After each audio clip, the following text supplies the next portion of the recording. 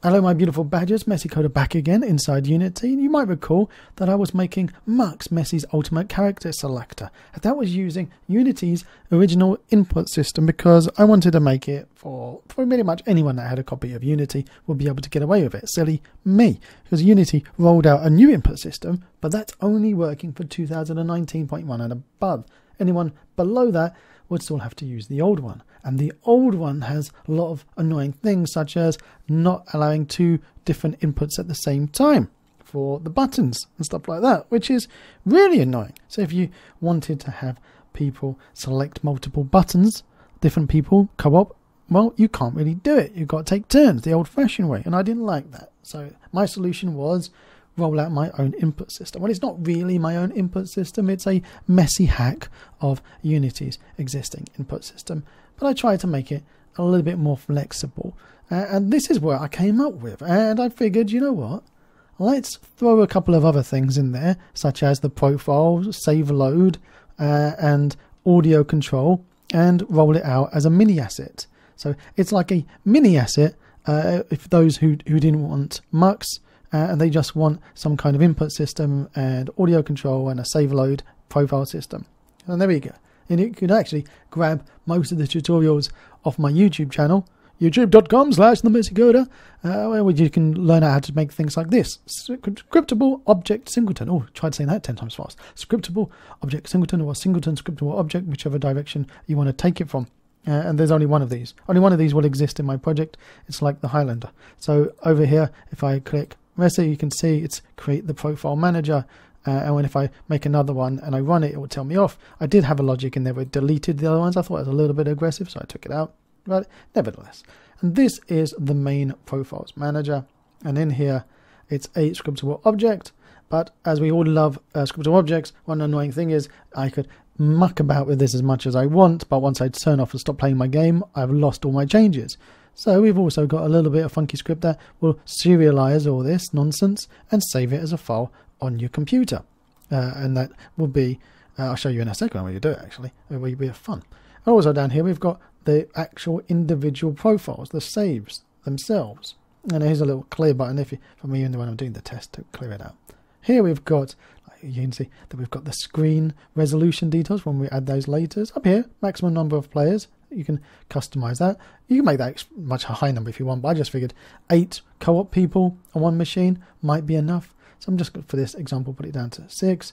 Default number of players. How many players should start at the start? I've got it down to 1. You can have that to whatever you want. You can have it at 0 if you want, and they have to click start themselves to hop in. So down here we've got the audio mixer. Remember that tutorial? It's just taken from that tutorial, my beautiful badgers. Go over onto YouTube and watch the video and you can learn how to do it yourselves.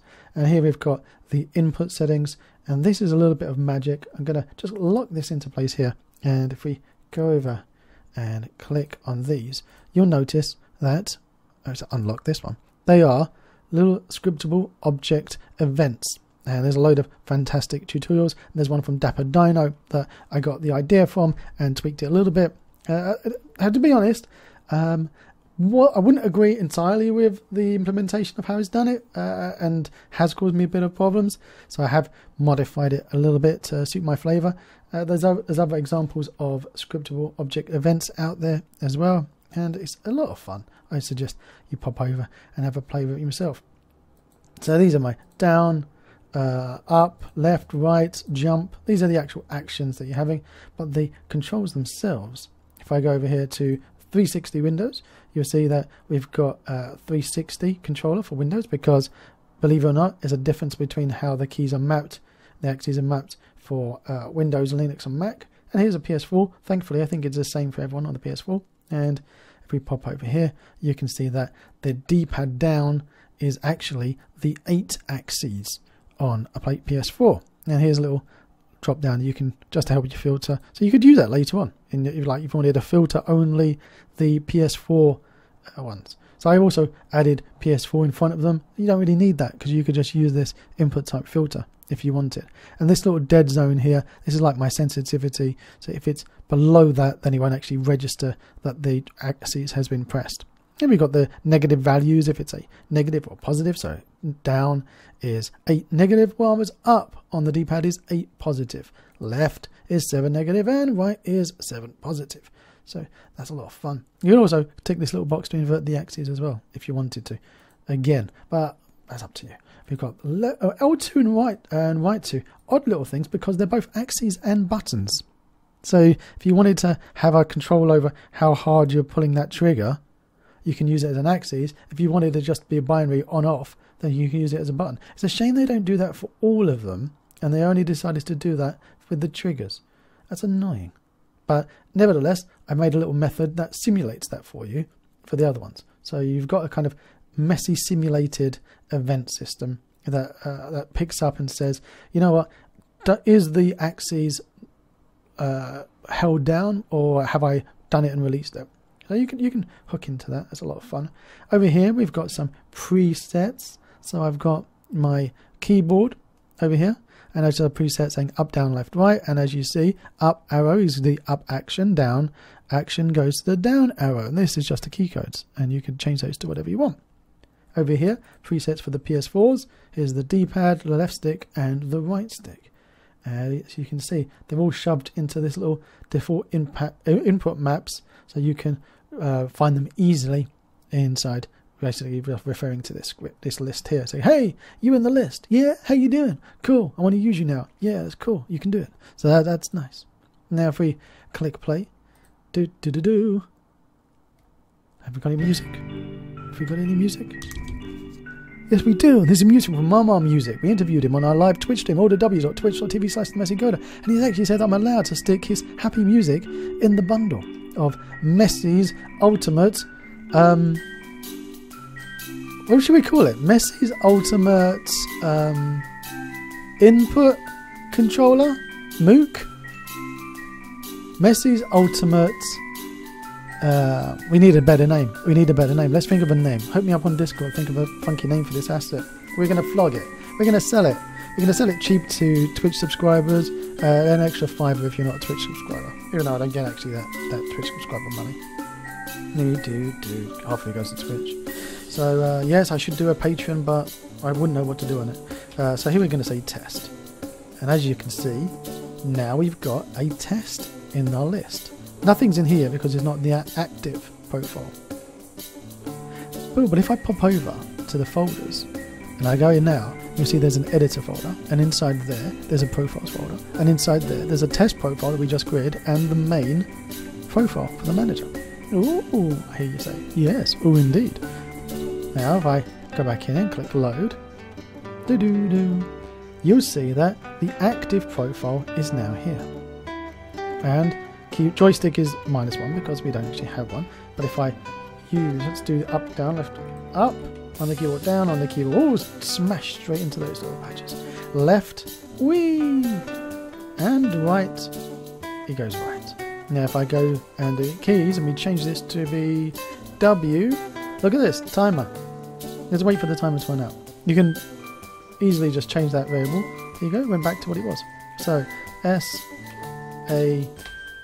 So now we've got WASD, and you see that saved them over here. Now if I pop back into the menu, click that, which is that's why I mapped the save button. You can map the save button wherever you want, but I've just put it there for the sake of it. And we're going to get out of that, and if I clear this, boom, clear, put that back down to 0, just to prove a point, click play. Let's see. Oh, it's remembered it, it's found it. Click load, and it's loaded it up with our saved key bindings. To prove it, it's up here in big words as well. But also, not only that, look at this assigned joystick. Let's do that and click that button and push a button on the joystick. Now it's assigned my second joystick, which is joystick 1, joystick 0 being the first joystick. Now I can actually click on this and map the up. There you go. Let's go and over here. Or I could say, let's prove that works. I'll prove it works, like you can see my hands. Madness. Whee! And let's now go over here. And I don't know why did I do the right stick for the left right and the left stick for the up down? That's crazy. So why did I do that? But I could change that to be left and right on the keyboard. And it was bizarre. The control, the up down is on the joypad and the left right is on the keyboard. Ah! crazy. I haven't got it so it handles multiple ones for the same thing. You can do that yourself if you wanted. You know, if you really wanted to do that, you can do that. Don't worry about it. But I haven't put that in. You just need to change it to be a list and then iterate through that list or array, however you wanted to do it, or dictionary. But yeah, have fun. Do whatever you want. And if I click here, I want to be 2-player. I know it should have been better. Like, click here to start player 2 or something.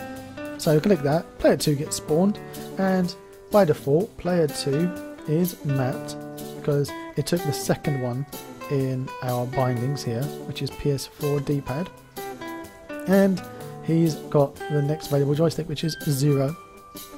But you could change that to be a, you know, click any button, click start button on your joystick to join the game, and then just hook into that method and automatically map the joystick.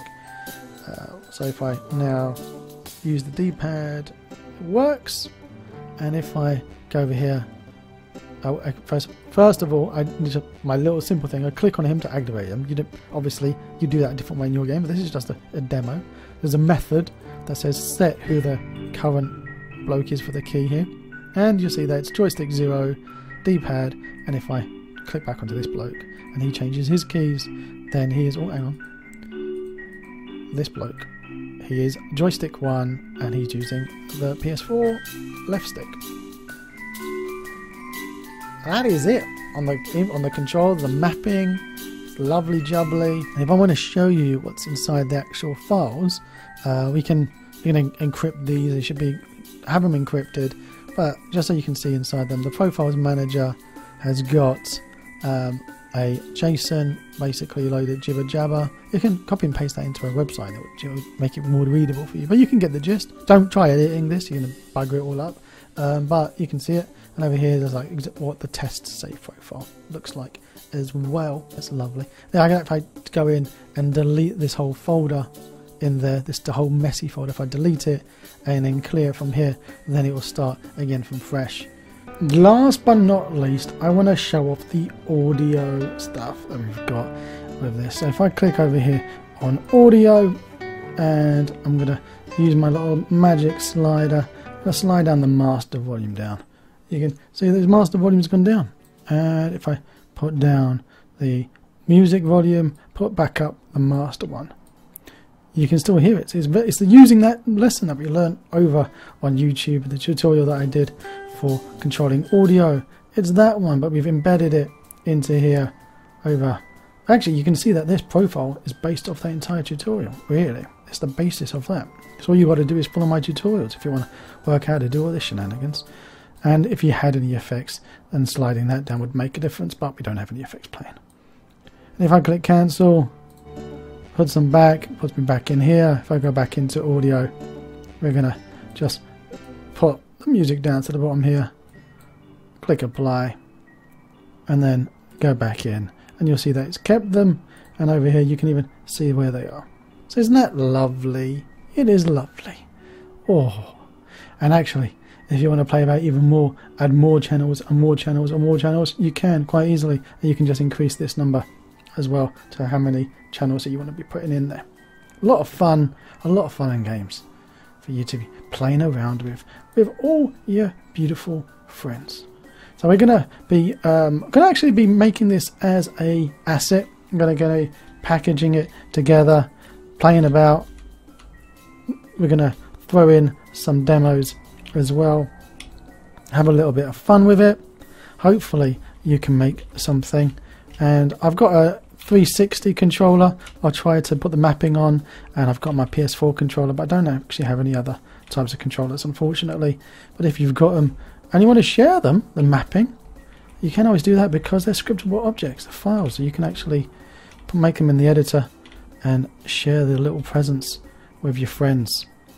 So that's it for this video. This is Messi's Ultimate Input Manager, MUIM. MUIM? Mum. Let's call it Mum. I think Mum sounds nicer. So it is pronounced Mum, spelt MUIM, but MUIM just sounds naughty. Have you seen Messi's MUIM? Oh no, keep that off the bus. So if you do like these videos, click on that big juicy red subscribe button, comment down below, and hopefully I'll see you all very soon. Remember, stay home, stay safe, and keep coding. If you do like it, click it. Till next time, whee!